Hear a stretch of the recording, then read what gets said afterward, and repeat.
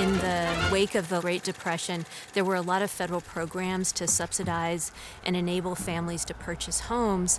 But as part of the access to that program, certain neighborhoods literally had red lines drawn around those, and those tended to be predominantly African American and Latino neighborhoods.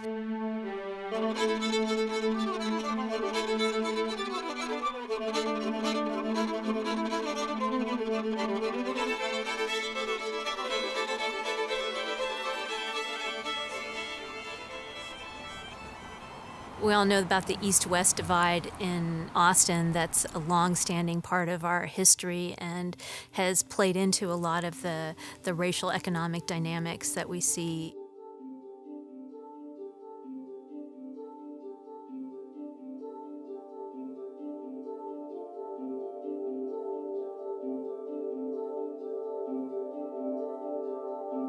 And so what you found is that those families didn't have access to the kinds of resources that would enable them to access affordable home mortgages and buy homes and build assets. And so we see that pervasive system building up to the system that we have today, where we see tremendous wealth gaps.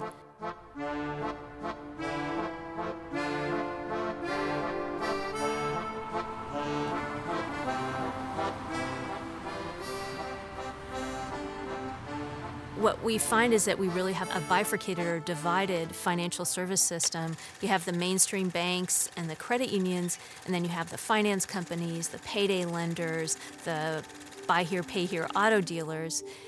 And once a family gets trapped into that alternative financial sector, it's very difficult to move into the prime or the mainstream financial system. If you want to buy a car, you have to pay 20% interest, not 1.5% interest.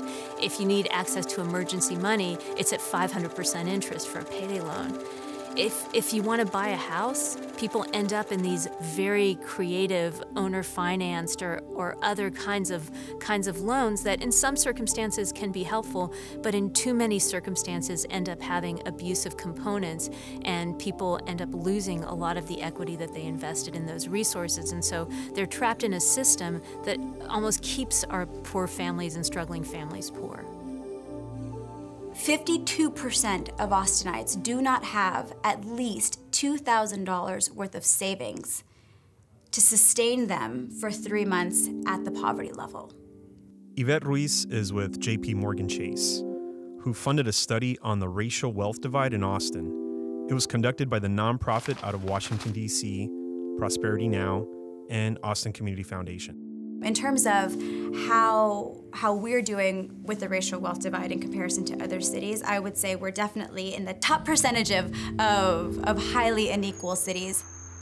We're not talking about wealthy, we're talking about wealth. We're talking about access to capital to help families be comfortable so that when their child gets sick or if they get sick, they don't go bankrupt. Vulnerable communities, vulnerable families don't go to predatory lenders because they want to buy a flat screen TV. They go because there's a gap in their finances. If you look at where finance companies and payday lenders are located as compared to banks and credit unions, there are pretty clear patterns of where those businesses are located, and they tend to be highly correlated to the high concentrations of Latino and African American families and lower income families. We have a really wonderful partnership with a collaborative of organizations. One of them is based here in Austin, BCL of Texas. BCL stands for Business Community Lending of Texas. And they have identified a small dollar loan alternative. So the Community Loan Center is an employee-based loan program. It's where we offer a small dollar loan amount of $1,000 and we provide a lower interest rate. Our renewal period is a 12-month period, and it's going through payroll deductions or electronic bank transfers from their bank account where they're able to pay it back regularly and pay it back over the course of 12 months versus having to come up with $1,000 in 2 weeks. We know that the consumer loan program that we offer would be a great component to really help combat the predatory lending that's going on right now in Austin.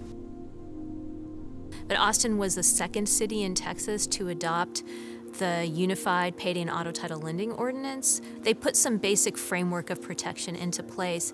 And what we've seen is it's been pretty meaningful. From the peak of fees charged In Austin, families have saved more than $20 million. This report kind of paints a very clear picture of a lived experience. Austin is doing great from an economic development perspective, but this report also shows that a rising tide does not raise all boats. This prosperity that we have come into is not equal, and that is a new story that's unique to the country because not everyone is seeing this prosperity the way Austin is seeing it.